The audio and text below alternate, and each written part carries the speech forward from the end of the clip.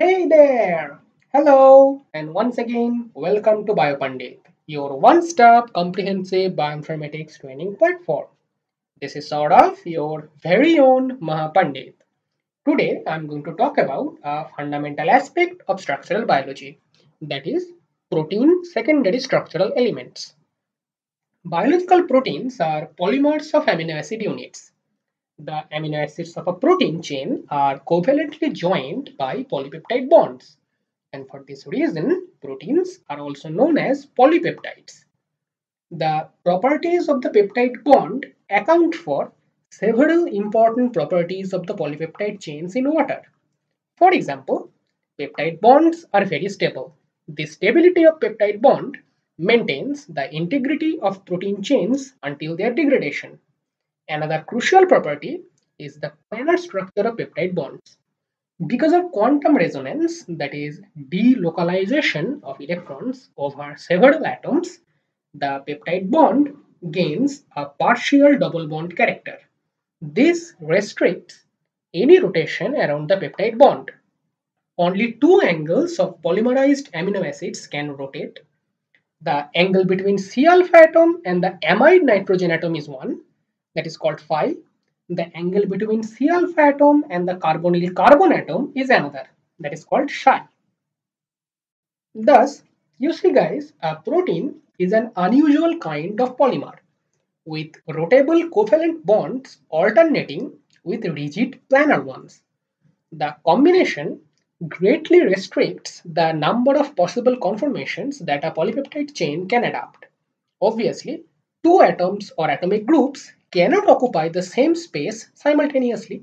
So, the physical size of atomic groups limits the possible phi and psi torsion angles that the backbone of a polypeptide chain can adopt. These allowed values of phi and psi angles is represented as the Ramachandran plot.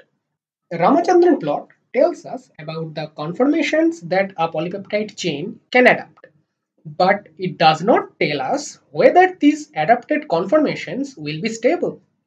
So, let us have a little chat about stable protein structures. What is stable? How do you know that something is stable? Simply speaking, a stable structure is something that remains unaltered within the time frame required to perform its function. Think about a bridge. Its function is to transport millions of vehicles over the years. A bridge lasts for decades. So it is a stable structure from the perspective of its function. Now, what about proteins? If you think about a protein that takes part in an enzymatic reaction, then that reaction lasts for a few microseconds within the cell. So the definition of stable for proteins is a bit different. Here, a stable structure means that remains unaltered for microseconds to milliseconds of time.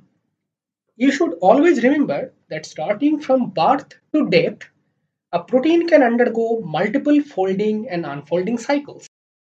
The functional native structure is basically the most stable conformation the polypeptide chain can adapt. How is this stability achieved? Well, five major non-covalent interactions are responsible for maintaining the stability of a native structure. These interactions include disulfide bonds, salt bridges, hydrogen bonds, long-distance electrostatic interactions, and van der Waals interactions. Among these interactions, hydrogen bond interactions play a critical role to stabilize the globular structures of all known proteins. How are these hydrogen bonds formed? In the unfolded chain, hydrogen bond donor and acceptor groups mainly form hydrogen bonds with water. Protein folding involves burial of hydrophobic groups in the interior of a compact structure so that the hydrogen bond donor and acceptor groups now form intra-protein hydrogen bonds. The entropy gain upon exclusion of water favors this process. Polar side chains on the surface of the protein keep interacting with water. Let us now come to the point. Although proteins are linear polymers, let us now come to the point. Although proteins are linear polymers, most soluble proteins are globular and they have a tightly packed core consisting preliminary of hydrophobic amino acids. Segments of the folded chain in nearly all proteins adapt conformations in which the phi and psi torsion angles repeat in a regular pattern. These regular segments are called the elements of secondary structure of the protein. Three general types of secondary structural elements have been identified: helices, beta sheets, and beta turns. We differentiate among these three elements based on two factors. One, the characteristic phi psi dihedral angles of the respective amino acids, and two, the characteristic hydrogen bonding pattern. Let us start with helices. If a polypeptide chain is twisted by the same amount about each of its C alpha atoms, it assumes a helical conformation. The main chain hydrogen bonding pattern in helices are intra-element in nature, meaning two neighboring helices never exhibit any main chain hydrogen bonding. Alpha helices can be right-handed or clockwise, or they can be left-handed and counterclockwise. But because all amino acids except glycine in proteins have the L configuration, steric constraints favor the right-handed helix. In biological proteins, only a small turn or so of left-handed alpha helix is all that we ever observe. Alpha helix structure repeats itself every 5.4 angstrom along the helix axis. This is why we say that alpha helix has a pitch of 5.4 angstrom. Alpha helices have 3.6 amino acid residues per turn, so a helix of 36 amino acid length has 10 turns. The separation of residues along the helix axis is 1.5 angstrom. So the alpha helix has a rise per residue of 1.5 angstrom. Every main chain carboxyl and amino group is hydrogen bonded to a peptide bond 4 residues away. This gives a very regular, stable arrangement. Well, alpha helix is not the only type of helix observed in protein crystal structures. In fact, there are four major types of helices. These are right and left-handed alpha helix, 310 helix, and pi helix. You can see their molecular structures here. The helical view is superimposed on their backbones, and side chains are shown as thin lines. Why these helices are different? Well, first of all, they all look different. Why do they look different? Obviously, their conformations are different. You can distinguish between these helices in terms of different conformational parameters, such as helical pitch, hydrogen bonding pattern, and characteristic phi and psi angles. I would not encourage you to memorize all of these, but if you just remember the hydrogen bonding pattern, the rest can just be deciphered. See, in alpha helices, irrespective of being left or right-handed, every ith residue has a backbone hydrogen bond with the I plus fourth residue. For 310 helix, this is between I and I plus 3th residue. For pi helix, it is between I and I plus 5th residue. If you just remember this, the rest is easy. Hydrogen bonds have a specific distance criterion. So you can easily understand that if the same number of amino acids make up alpha, 310 and pi helix, the pi helix has to be the shortest, the 310 helix has to be the longest, and alpha helix will be intermediate. Longest means highest helical pitch, shortest means smallest helical pitch. Now, let us discuss about helix dipoles. In our video on basic chemical structure of amino acids, we demonstrated that individual amino acids exhibit specific dipole moments. Helix dipole moment is a cumulative effect of these individual microdipoles of constituent amino acid residues. Because helical peptides have periodic and well-ordered structures, every backbone dipole vector points to approximately the same direction. You can see the scenario in the left-hand side figure. This alignment of many microdipoles in the same direction creates a resultant large dipole moment directed from C terminus to N terminus. Why is this helix dipole so important? Because dipole-dipole interactions between multiple helices can effectively destabilize the protein structure. However, the effect of this dipole can be neutralized by placing 0.5 to zero point 0.7 positive unit charge near the C terminus and 0.5 to zero point 0.7 negative unit charge near the N terminus of the helix. This is why biological proteins having compact 3D structures have evolved to exhibit a positively charged residue at the C terminus and a negatively charged residue at the N terminus of helices. There is another fascinating attribute I want to present, that is amphiphilic nature of alpha helices. The alpha helix has 3.6 residues per turn. This periodicity means that residues 3 to 4 amino acids apart in the sequence will project from the same face of an alpha helix. This is of extreme importance in protein structures. How?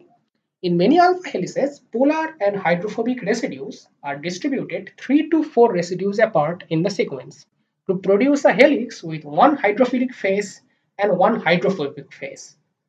Such a helix is known as amphiphilic alpha helix.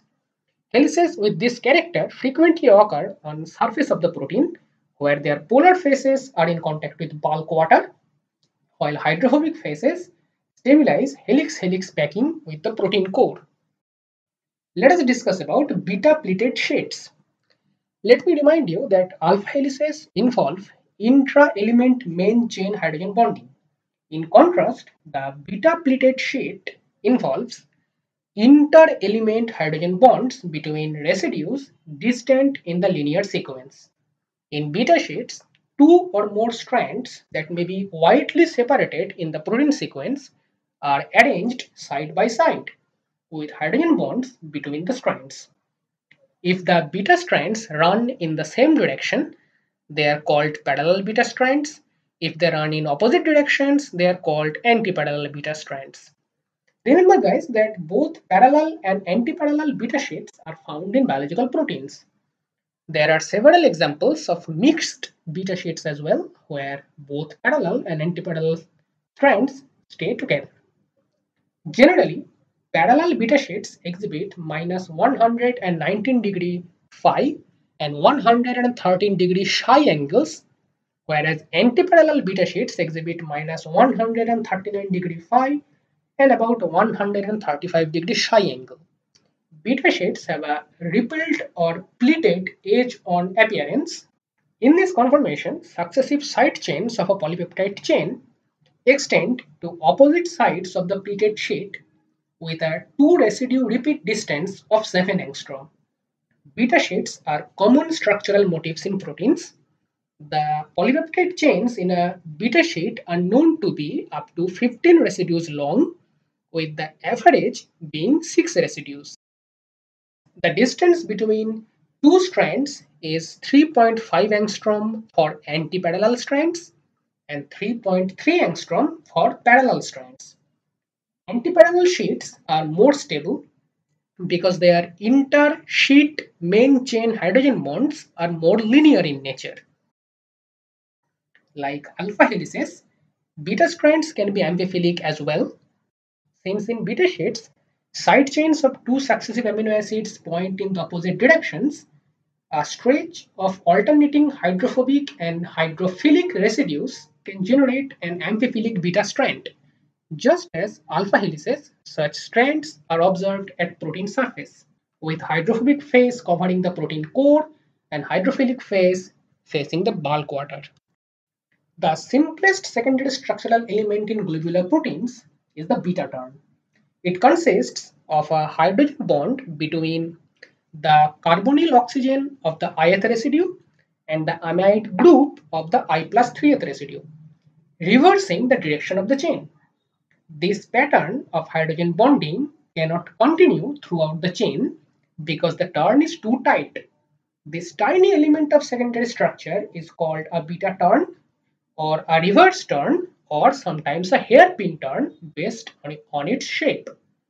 In a few cases, this interaction can be made between residue I and I plus 2, but such a turn is highly strained and may be unstable. An interesting fact about beta turns is that most of the main chain carboxy and amino group hydrogen bond donor and acceptor sites are not making hydrogen bonds with other backbone atoms. Rather, such turns are generally found on protein surfaces where water molecules occupy these unsatisfied hydrogen bonding sites. There are two basic types of turns, type 1 and type 2. The hydrogen bonding pattern remains identical in both. The difference between the two types of turn is an inverted peptide bond. So you can easily understand that phi and psi angles associated with these two types of turn would be entirely different. That difference you can see here in this Ramachandran plot. And I guess this is all you need to know to build up your basic concepts. So this is all for now, guys. For further information on proteins and nucleic acids, please keep watching the other videos of BioPandit. Please feel free to contact us in biopandit@gmail.com and in our Facebook page with suggestions, requests for videos, and asking for technical help. If you like our videos, please hit the like button and help others by sharing it. For more updates, please subscribe to our channel and like our Facebook page. Bye guys, see you soon.